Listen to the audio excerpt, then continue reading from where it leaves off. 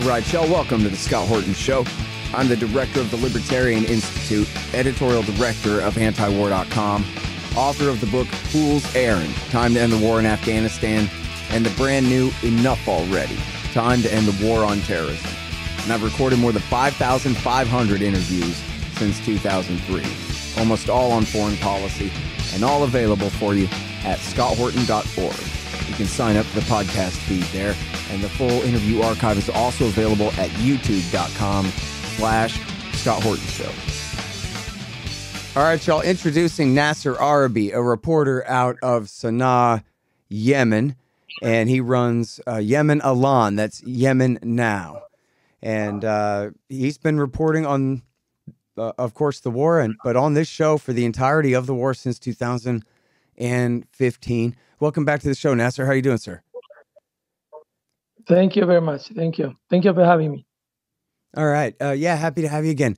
So just give us an update. I guess start with the ceasefire, the negotiations, where things stand with the blockade and all the rest on the ground there in Yemen, if you could, please, sir.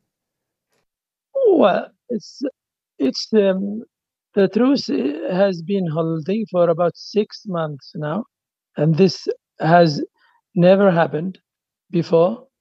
It's the truce started in April for 2 months, and then it was renewed for 2 more months, and then it was renewed also for 2 months.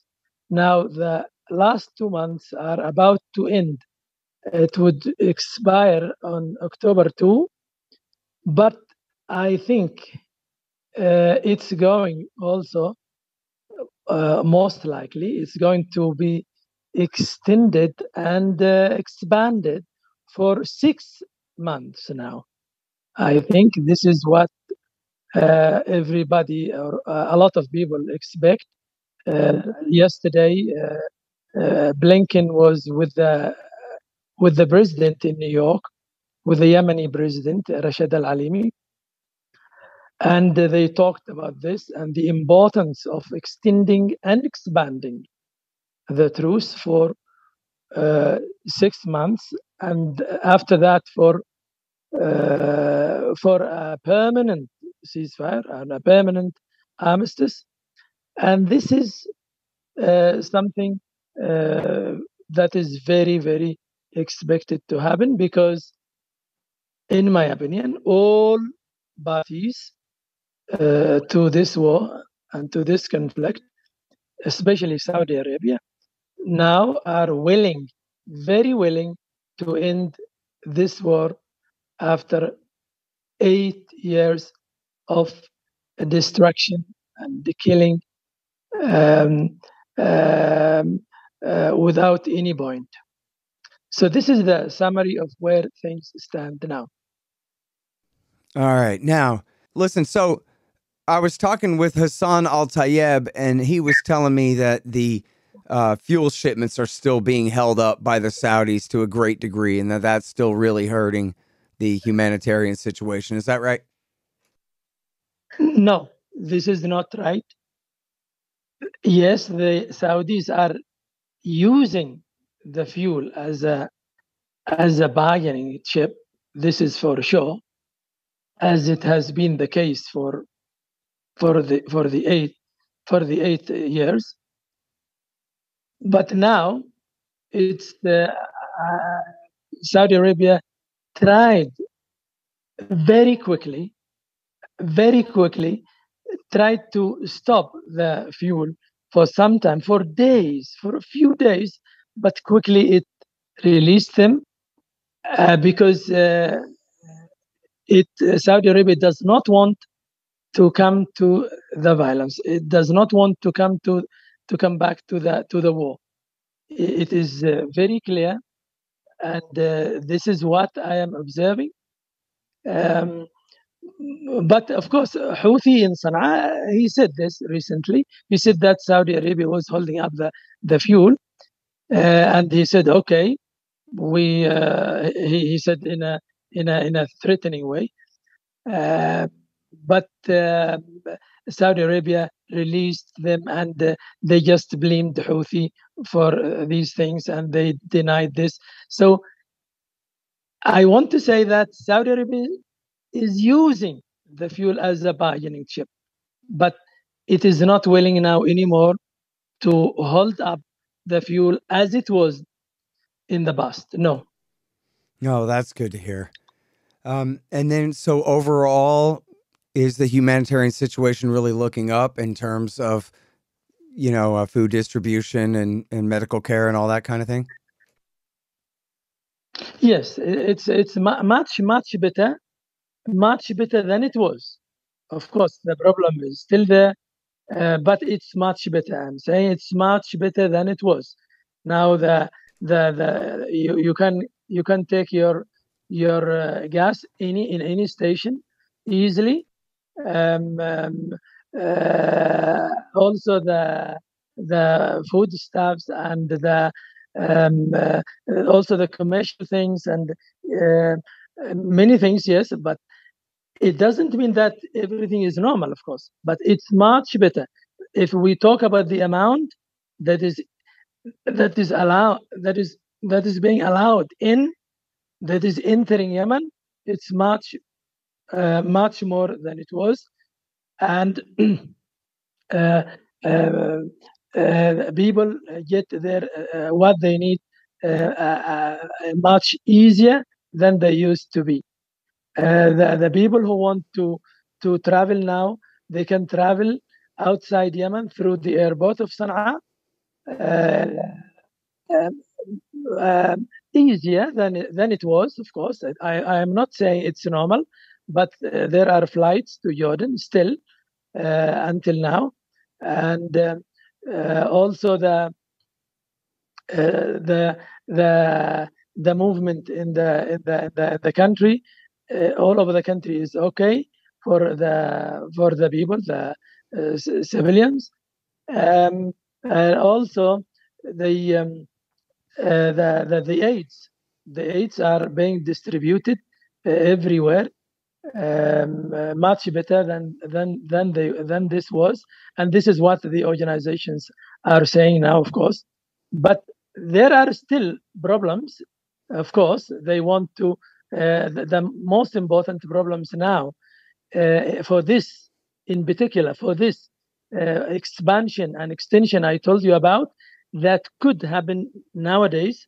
That could today, tomorrow, after tomorrow, because the deadline is 2 October. So they are talking.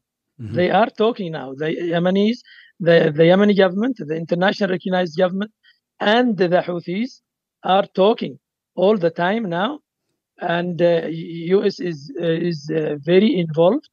As I told you, Blinken um, was yesterday with the president in New York talking about this. So they want to expand it, and for 6 months. But on what basis? Of course, on new basis. That's on three things. The most important of these things are the salaries. This time, salaries must be paid for everyone, because thousands and thousands of Yemenis have been working without being paid for 8 years now. Now the salary is going to be paid. Number one, and number two is the flights are going to be more destinations, more and more destinations, not only to Jordan and Cairo, but all the other countries, and also the roads in Taiz and other cities inside Yemen should be opened and must be opened. This is the three things. So roads must be opened, and flights must be more, and also the salaries must be paid. If these things are agreed upon, I think it would be expanded and extended not only to 6 months, but to a permanent ceasefire And this is what is likely, what is highly likely to happen. That's really great to hear. As I think.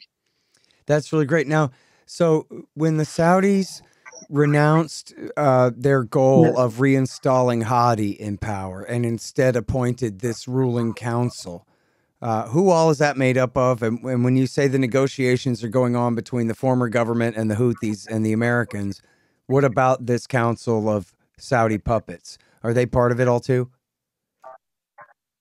No, the chairman of the council, is now in New York, attending I the got you. UN General Assembly. He's the guy And meeting with Blinken he that you're met, talking about. yes, Blinken yesterday, and they talked about it. And the U.S. State Department issued a statement on this, saying that the extension and expansion of the truce is going to happen, or must happen. Uh-huh. So United States is very concerned about Qaeda. Qaeda is coming back, so they know very well, because 300, 30 soldiers were killed last week by Al Qaeda, and they know what it means not to extend and expand the truce, because Qaeda is coming back, and Qaeda is taking advantage of all these things, of the chaos in the south. Yeah, I was reading about the Southern Transitional Council, which is also supported by the UAE, is now in a major fight with Al Qaeda down there in the south, right? Is that UAE Yes, because versus it's UAE? it's they yes, it's it's supported by UAE, and it's fighting the Islah, and Islah is the main party that is fighting Houthi, the main but unfortunately Islah is the brotherhood, I mean, is is being fought, is being disliked by Houthi, by UAE and by Saudi Arabia. So this is why it's the expansion, and to agree with Houthi would settle things down, would would solve a lot of problems, and would let you know where you are and where are you standing, at least. But otherwise, Houthi is getting stronger and stronger, and they are getting more divisive, and more violence, and chaos in the south, and no, they do nothing. This is what everybody knows about them. Well, when the Al Qaeda guys grew up to be a powerful force in the second Iraq War, it turned out it was the locals who stabbed them in the back and got rid of them. It wasn't the American effort. It was the local Sunnis, really, who stopped them. And I wonder whether you think if we had a real end to the war here and a peace between all factions except Al Qaeda, whether they would remain a powerful faction. I guess, they're the bulk of the Giants Brigade now, right? Are they going to be, 10 times more powerful than they ever were before? Or are they going to end up fading away or back to where they were before? Well, it depends, it depends on how they're going to agree. Because if they're serious about making peace, and about letting Yemenis build up and their country, and reconstruct it, and I think Qaeda is going to fade away, because nobody now. Nobody wants to live in violence and in terrorism all the time. But Al-Qaeda is only prospering only when there is violence and chaos, and there is no state. There is when in lawlessness. It's only it likes the lawlessness and non-state. This is what Al Qaeda wants. And but if there is a good state, if there is a unified Yemen, I think Al-Qaeda will get weaker and weaker, because now people are fed up of the wars and the violence and devastation. Hang on just one second. Hey, y'all, they've got great deals on weed at thehempspot.com. The Hemp Spot specializes in Delta 8 tetrahydrocannabinol instead of Delta 9, so they can send it straight to you anywhere in America. Recently, a friend moved and didn't have a guy in his new town, but then he heard about thehempspot.com on my show and was saved, figuratively and literally, because if you use the promo code Scott, you get 15% off every order and free shipping on any order over $100. Legal jams, bud, gummies, and the rest in your state.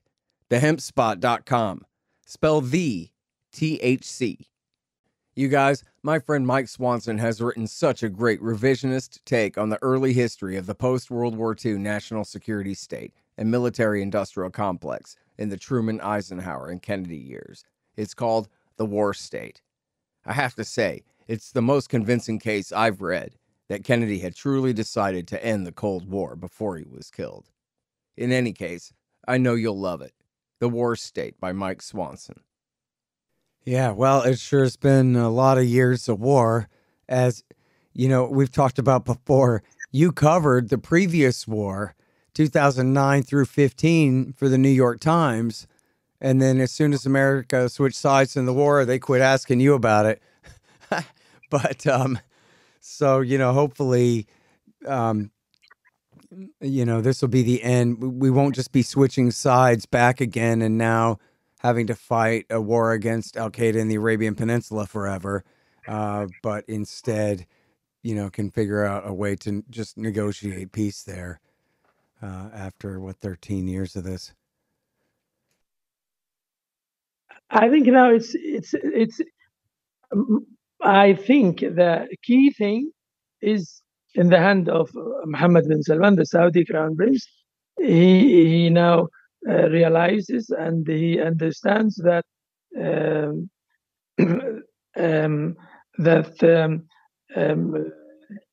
he will not be in safe environment, or his country and his oil and his borders with Yemen will not be safe until he reconciles with the Houthis, or in a way or another, because and this is what is happening. Of course, they have been talking for 3 or 4 months now in Oman, Houthis and Saudis, because Saudi Arabia will not rely on anyone except Houthi when it comes to its security and the security of its borders, and of course, because the others can't do anything. Houthis now have shown their strength, and they did 2 huge parades this week in Sana'a and in Hudaydah, this week and last week. And next week they're going to make maybe the biggest, the grandest one here in Sana'a, and they're showing their strength. They're showing their weapons, their forces, whether Navy or Air Force or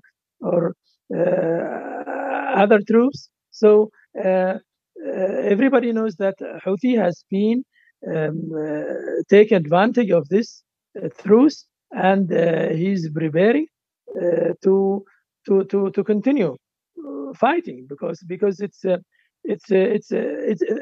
his field, a good field. He's what he's good. He's what he's best at. This is what Houthi is best at. If you want to come, if Saudis want to come back to fight, Houthi will be very happy. He has no problem with these things at all. But if it comes now to end the war and come back to peace, and respect Yemenis and their government and their state, I think it's easy, and they can do it easily. And the security of Saudi Arabia, the biggest concern, will be good if they agreed with Houthi. This is very clear. There is no need to exaggeration or overstating about these things, because Houthi can secure Saudi Arabia borders. The others can't. This is what should be clear. Nasser, what's this stuff I'm reading about the French Foreign Legion showing up to see some oil fields or oil wells or something? This is the French people have been working in a liquid gas plant, in a liquid gas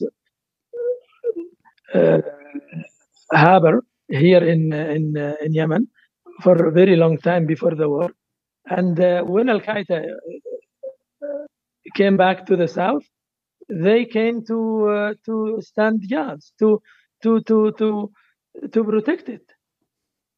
And this is also something that tells you very clearly that the people in the south can't do anything, can't protect anything. They can't protect gas, they can't protect oil, they can't. Qaeda will come. Why? Because the south are very divided people, very divided, and very, they have no heads. They have no someone who can bring them, who can unite them, or who can bring them to unity or bring them together. They have no one. So in every district, in every city, in every province, you have factions here or there. They are fighting each other and killing each other, and Qaeda is feeding this and supporting this. So this is why the French people came. They came to protect their work, let me say, or the gas of the gas that the French people want now, because they were very worried about what's going on in Ukraine and in the world, and so they want to secure some oil and some gas from Yemen, and this is why they came to protect, because they were afraid that Al Qaeda can take it. Of course, Al Qaeda can take it easily. This is why they came. Yeah, well, I guess we'll see, how much of a monster this war has created. If bombing them only made them more powerful before, then switching sides to outright backing them would probably make them even more powerful than that. So I'm afraid you're going to have AQAP and its offshoots. Houthi now, by the way, Houthi now is showing helicopters in the sky of Sana'a for the first time, of course, and because Saudis thought that they destroyed all the airplanes and all the helicopters, but Houthi now, while he is doing his parades here in Sana'a, they are showing helicopters, and maybe this week they are going to show more than helicopters, maybe fighter jets. Let's wait and see, because they were able to hide them someplace, and now they are flying with them in the sky of Sana'a, because there is a truce, and Saudi Arabia would not do anything because they know what it means. It means they would strike back. Houthis would strike back, and they can strike back now to the Saudi cities. They know. Well, so on the American side of the equation here, there's war powers resolutions, again, in both houses of Congress, as I'm sure you know. And there's a massive campaign by peace groups, left, right, and libertarian, to try to push these things through right now. And so I guess it's important that the message is that we're supporting diplomatic efforts ongoing. It's really good to hear that the Biden administration is not obstructing this, but they're really helping the UN and whoever else to negotiate here. Exactly. The organizations and Congress are doing very well, and they are exerting great efforts to help end the war, not only to extend and expand the truce, because they saw what it means to hold the to stop the ceasefire and to stop the fighting. They saw a lot of results. They saw a lot of fruits. So they are supporting them. Of course, they've been supporting, especially the people in the Congress. I mean, people from both aisle, from the two parties, and they are supporting because they know that a continuation of the war is only in the favor of Al Qaeda. Right. Well, got that right, and has been this whole time. And that's, an important message for people contacting Congress about this right now, is that this war really has benefited some extremely dangerous guys. And we've seen who they are in the past. And I'm sure not supporting war against them, but I sure as hell ain't supporting war for them. So, god dang, we got to wrap this thing up right now. I think things are going well now, and I'm very optimistic now because I'm seeing a lot of things happening on the ground, and people now, Saudis in particular and the United Arab Emirates are very convinced that it's pointless and senseless war. So they want to end it as soon as possible. Yeah. All right. Well, listen, thank you so much for coming on the show. And it's really great to hear some good news from you for a change here. So really appreciate it, Nasser. Thank you very much for having me. And thank you very much for also your interest in Yemen. Thank you. Thank you very much. Really appreciate it. Talk to you again soon.